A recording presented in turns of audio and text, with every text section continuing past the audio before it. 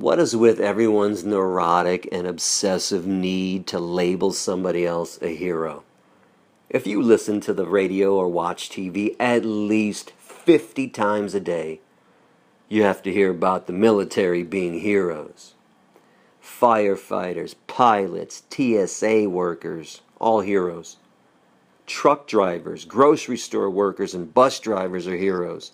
Politicians and journalists are now heroes. Can you believe that shit? Cops are heroes.